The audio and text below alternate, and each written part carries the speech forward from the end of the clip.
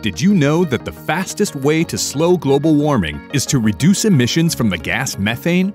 Methane is an invisible, odorless greenhouse gas, but it's powerful. And according to the IPCC, it's responsible for about 0.5 degrees of the global warming we've experienced to date. Methane traps 84 times more heat than carbon dioxide in the first 20 years that it's released into the air, and the amount of it in our atmosphere has been surging for the last 15 years. The faster the planet's temperatures rise, the more likely and the sooner we will see irreversible damage to our environment. So where does all this methane come from?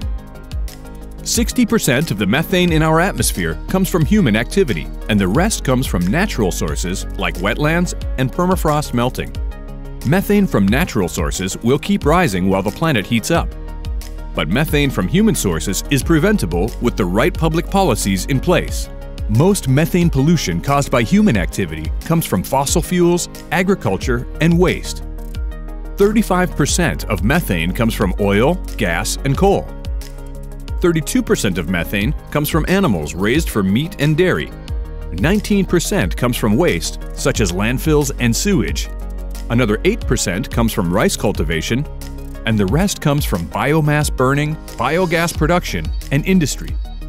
A growing number of global leaders agree that cutting methane pollution is the fastest way to slow global warming. Fortunately, we have low-cost solutions to reduce methane emissions quickly in the next decade.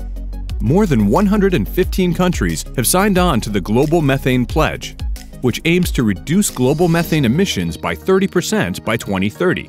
And scientists say we can go even further to prevent a staggering 0.3 degrees of warming by 2040. The number might sound small, but the impact could be huge by preventing water shortages for millions, loss of food crops, increase in droughts, and much more.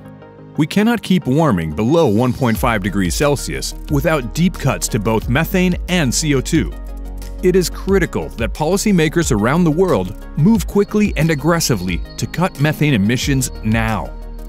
Without immediate action, we won't meet the climate goals to reduce this powerful greenhouse gas and slow the rate of warming on our planet.